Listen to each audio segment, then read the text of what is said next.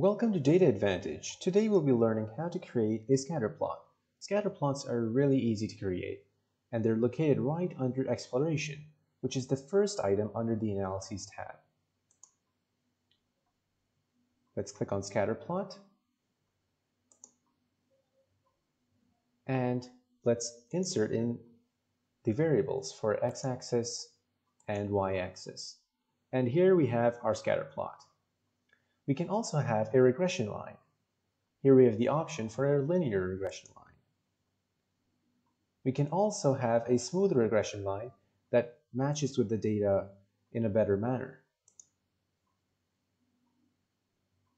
One feature that Jamovi provides is the standard error. We can initiate it here under the smooth option, and we can notice that the standard error is higher at the ends and not as much in the middle. Here's an example of another scatter plot where the variables indicate that there is no significant correlation between them.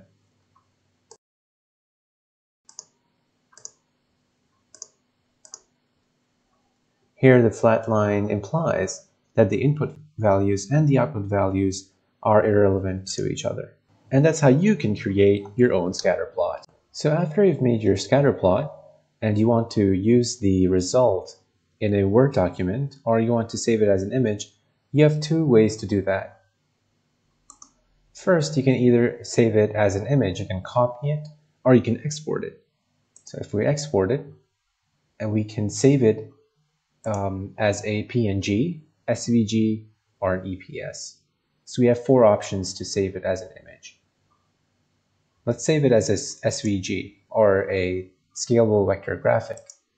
And this means that you can make the image as large as possible, and the quality of the image will not be disturbed in any way. So let's save it as sample and save. Take your skills to the next level and subscribe.